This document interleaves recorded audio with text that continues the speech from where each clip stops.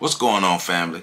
I'm just here to remind you that you can get yourself a copy of my new book, On the Shoulders of Giants, Volume 4, The Caribbean, by visiting my website, www.ontheshoulders1.com, and help support me as I continue on my mission to make sure that my people have our information, even though, there are many people trying to stop us from learning our history. But hey, we can teach ourselves, and one of the tools we can use is my new book, On the Shoulders of Giants, Volume 4, The Caribbean. Remember, visit my website, www.ontheshoulders1.com, to get your copy, and I appreciate your support. Fannie Barrier Williams. On February 12, 1855, Frances Fannie Barrier was born to Anthony and Harriet Barrier in Brockport, New York. Fannie was the youngest of Anthony and Harriet's 3 children. Anthony worked as a barber, coal salesman, and church leader who was well respected in his community. Harriet was a housewife who taught classes at her church and played the piano. The Barrier family was one of a handful of black families living in Brockport. Fannie was a very smart child. She excelled in her academics, playing instruments, and creating art. Following in her mother's footsteps, Fannie excelled as a pianist. Because the Barrier family lived in an all-white town, their children attended an all-white school, but Fannie and her siblings were excellent students and popular students. In 1970, as a college student, Fannie became the first black person to graduate from the Brockport, New York State Normal School, which is now the SUNY College at Brockport. Fannie's professional career began as a teacher in Missouri, where she experienced extreme racism and segregation for the first time. Even though her family was one of the few black families in Brockport, they did not experience Southern American racism. Disheartened by the racism she experienced, Fannie left Missouri for Boston, Massachusetts to study piano at the New England Conservatory of Music. Fannie left Missouri because of the racism, but had no idea racism would be waiting on her in Boston. White students did not want Fannie to attend the New England Conservatory of Music, so she was forced to leave the school. Upset and hurt because she was dismissed from the school because of her skin color, Fannie moved to Washington, D.C. and resumed her teaching career. She also enrolled in Washington, D.C.'s School of Fine Arts to study portrait painting.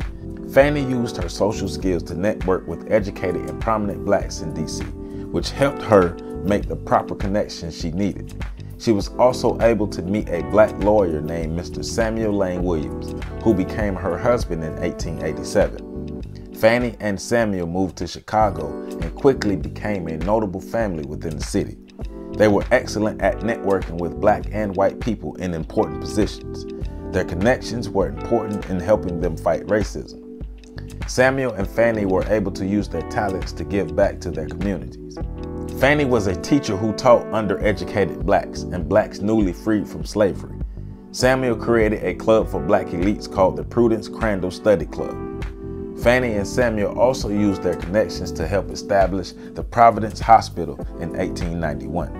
The hospital was created to be led by black people. It hired and admitted black people. It also offered a training school for black nurses who couldn't study at white schools. The Williamses became members of the Unitarian Church in Chicago, where the pastor and the congregation fought for the rights of blacks and women. Fannie and Samuel were among the black elite of Chicago after moving from Washington, D.C. They used their prominence to give back to the blacks who were less fortunate. Fannie taught music to black women and even became very active in fighting for the rights of women. Fannie, along with a woman named Mary Jones, created a women's rights organization called the Cultured Negro Women. Fannie became a member of the Illinois Women's Alliance, or the IWA, which opened the door for other black women to join the organization. The IWA was known for bringing public attention to the issues of women in the U.S.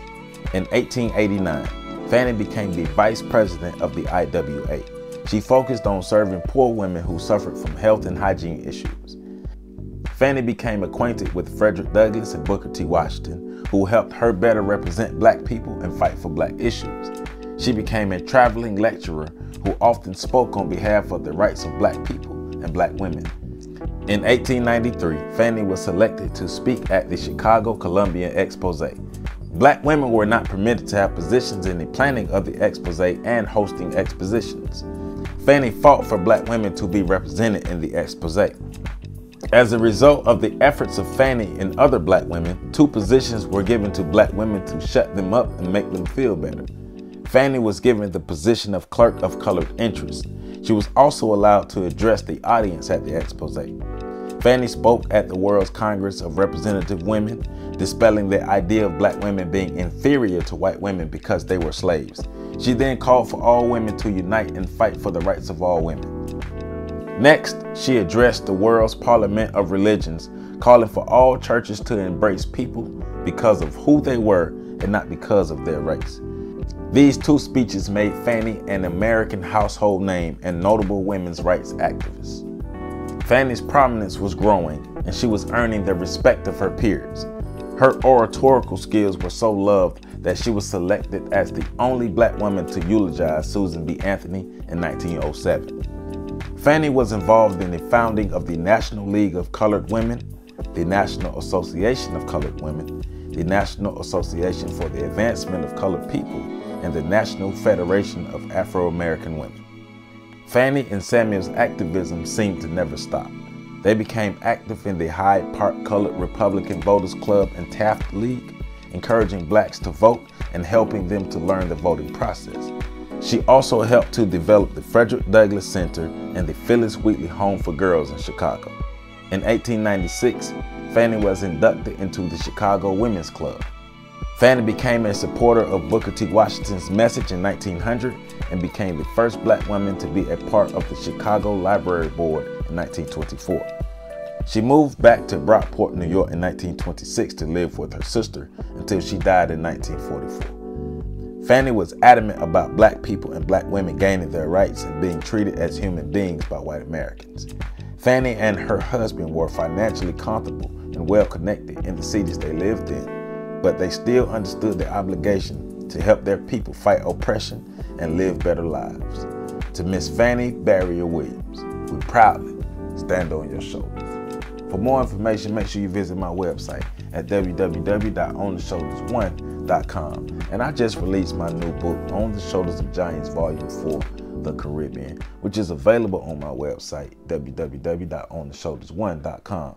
So make sure you visit my website and get your copy of my new book and get your copy of my other 3 books. The link is in the description. Peace.